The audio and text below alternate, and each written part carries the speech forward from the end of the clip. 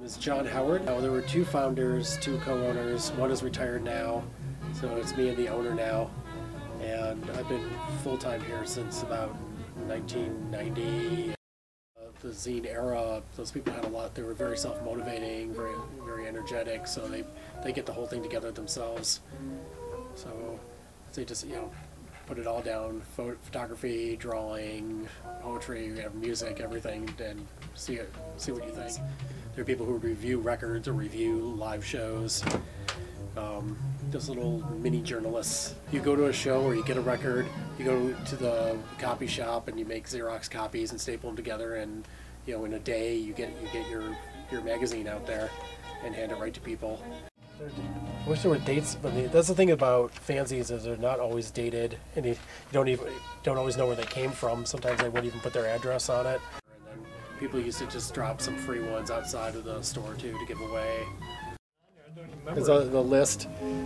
This was 80s and 90s, so quite a few have been and gone. A few chains, a few drugstores used to sell things. People used to sell them at shows also.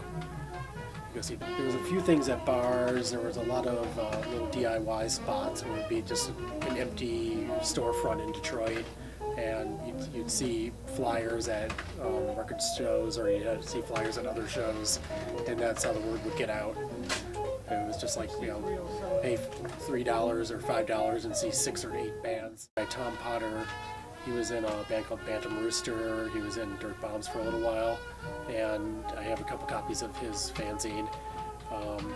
He was kind of more a wild character. Wrote about he did some cartooning and illustrating and record reviews. It's a great historical item.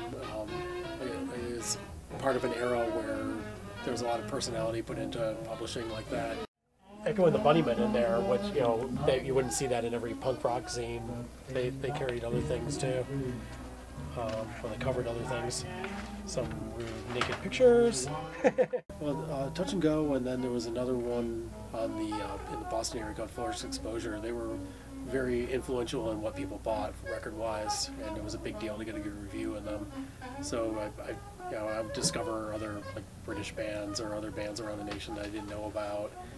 It could be rude, it could be insightful, and I'd love to have more fanzines in town here and have more people express themselves throughout the issue in artwork and writing. Most of those people had a lot of energy.